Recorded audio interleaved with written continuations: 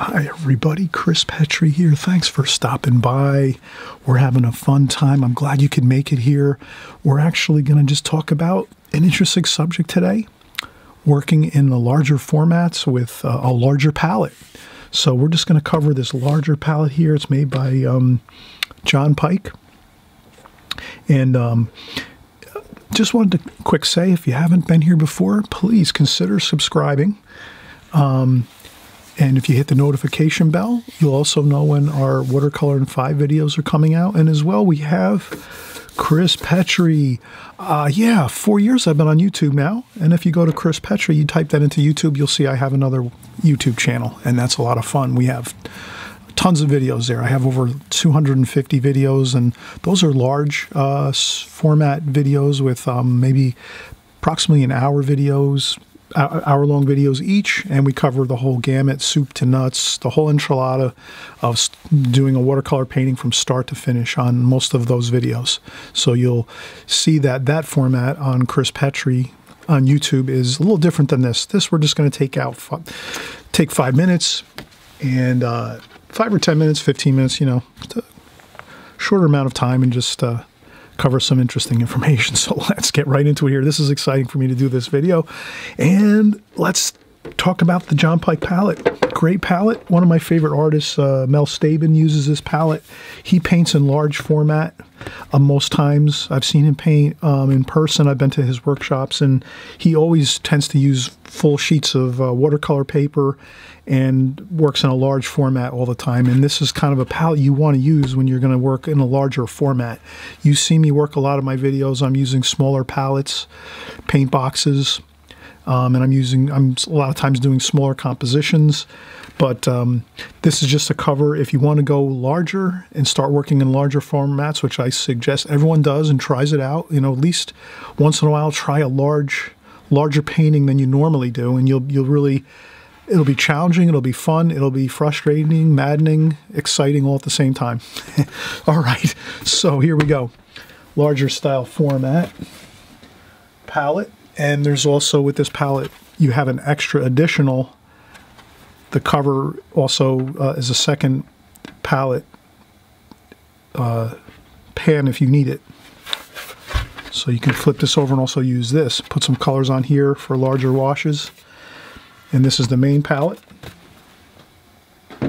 And, you know, with larger palettes, you know, you're using larger brushes, larger paintings, larger palette, larger brushes, more water.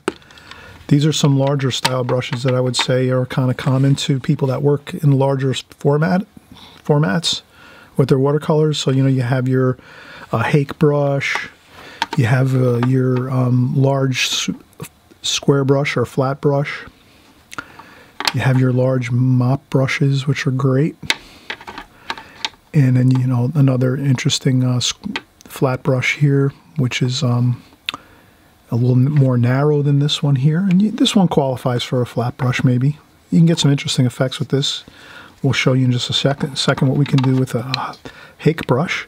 Very fun things you can do with a Hake brush. It's a great, if you'd like to do landscapes and outdoor type things, this is really phenomenal. This is a great brush all around, especially for a large format. Okay, so first we'll cover some colors here, and we'll just do a quick demonstration here. Now, these are a few different colors that I don't normally use on a daily basis, so what we'll do is maybe we'll just go around here. Maybe some of these are my standard palette that you'll notice I have on all my palette videos. So I have palette videos on both my YouTube channels. So this is going to be your lemon yellow. We could even put this in here. And that's going to be your cadmium yellow. So a warm and a cool yellow. And that's going to be your yellow ochre, maybe. And these colors have been in the palette for maybe a year, and I just spritzed them with a spritz bottle to reactivate them. So ideally, you want to do some fresh, fresh paint in here. Squeeze out fresh paint when you work. And this is quinacridone yellow, or quinacridone gold. And then we have cadmium orange, cadmium red, and what do we have here? This should be, that's probably, this looks like rose madder. That's alizarin crimson. This would be burnt sienna, burnt umber. Burnt sienna is a little more red, and viridian green, viridian, which is green. This looks like sap green.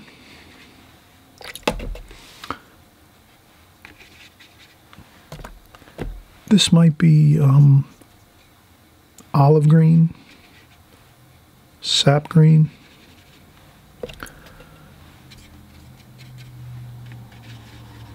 That might be another version of viridian green. Cool, very cool green. Then we have our cerulean blue, cobalt blue. And this is good to memorize your colors. You just go around your palette and just try to call out the colors, try to memorize them. French ultramarine blue, beautiful blue. This is, that looks like royal blue maybe. And we're getting a little bit, when that happens, no big deal. We just, that actually might be, let me see this. Okay, that looks like Payne's Gray, and this one looks like Prussian blue. Beautiful blue. And then ultramarine blue. So you can kind of see we have a lot of great colors on here. You can access them quickly and get a lot of paint and water, you know, out onto your paintings.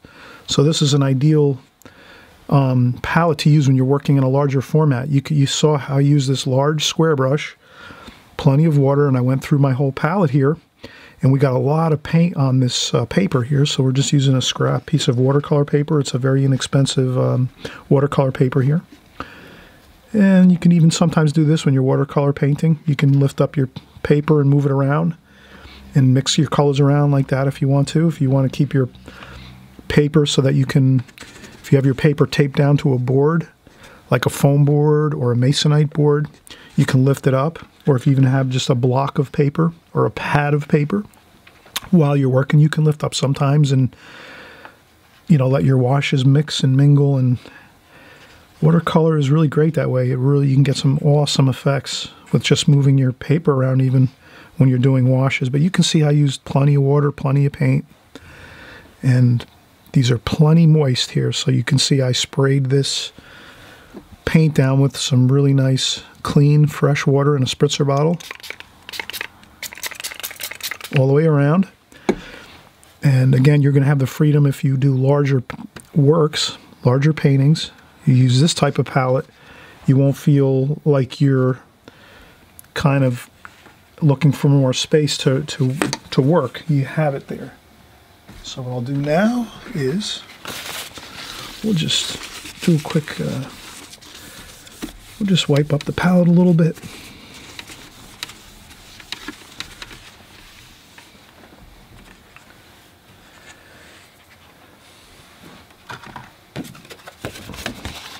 And I'm using both sides of my paper, so this was another demo I did. I flip over my paper and I have more paper. Okay, we did that square brush. Let's use our mop brush now. So let's take some French ultramarine blue, French ultramarine blue, Prussian blue, Payne's Gray, a little bit of burnt umber. There we go. Let's do a sky.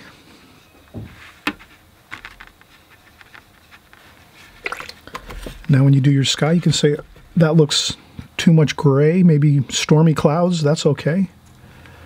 We'll take some more French ultramarine blue, cobalt blue, cerulean blue, and we'll just add that in. And then just straight water.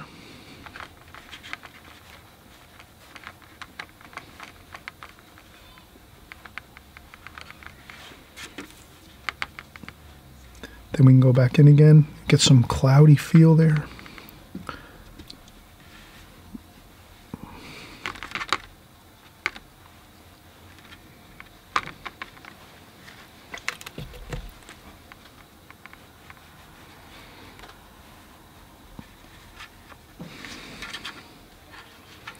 And you can move your paper around a little bit if you're doing a sky like this, a sky wash.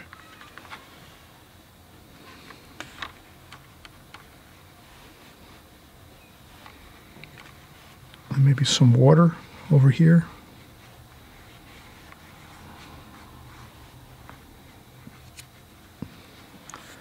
So when you work in a large format, you can cover a lot of ground with a beautiful brush like this. This is an Alvaro Castanet brush, mop brush.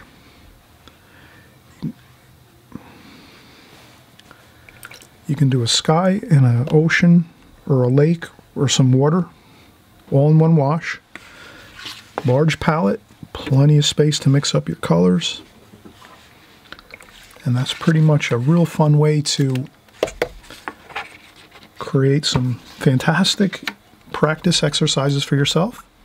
And once you get real familiar with these type of exercises, practice exercises, then you go in and do your painting. You go in and do a finished painting after you've practiced this a number of times, and then you'll see how you can use all the colors in your larger palette to create a larger painting. And you've practiced it a few times so that you kind of get the feel for that. And you can, if you keep your paper so that you can lift it up, you can take your washes and let your washes mix and mingle around on your paper.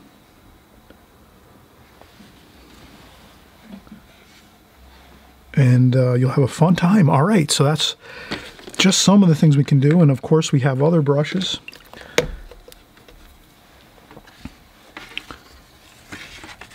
Just so we can see here, we have a nice square brush here. You can do some great architecture with some square brushes.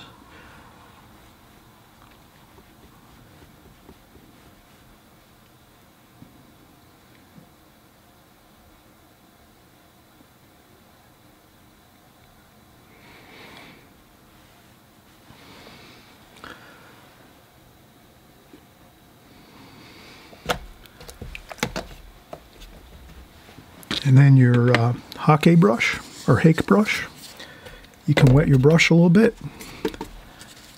and then you can just take maybe some greens, browns, greens. Don't worry about mixing your colors up like that.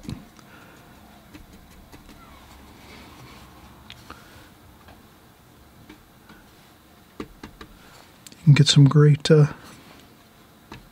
weeds and grass and things. This is a great brush for, again, landscaping and things like that. We'll go in and get some more. And we're just having some fun here on the palette. You get much better effects on the paper, of course. And I have just another scrap paper here. We'll take some more.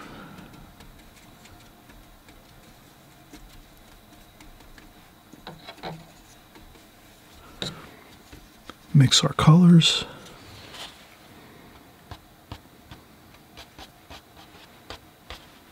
So you can see we can get some great, interesting effects with that.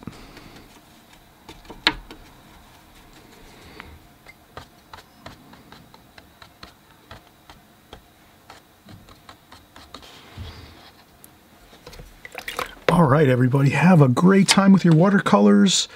Try out some larger format painting. You can get some larger brushes when you can afford in your budget, whatever your budget allows. You get some larger brushes, and when you can. And then you start working that into your practice regiment. And then you'll be able to have fun with that. And then when you get to a larger painting and you're going for it, you'll already be familiar with it because you practiced it here on your palette, your larger format palette. You've tried it on some of your scrap paper. So you save your scrap paper to practice on. And we'll see you on the next video, everyone. Thanks so much for coming by again. Please hit the like button if you like this video. And also, please subscribe. Okay, we'll see you on the next video. Bye-bye.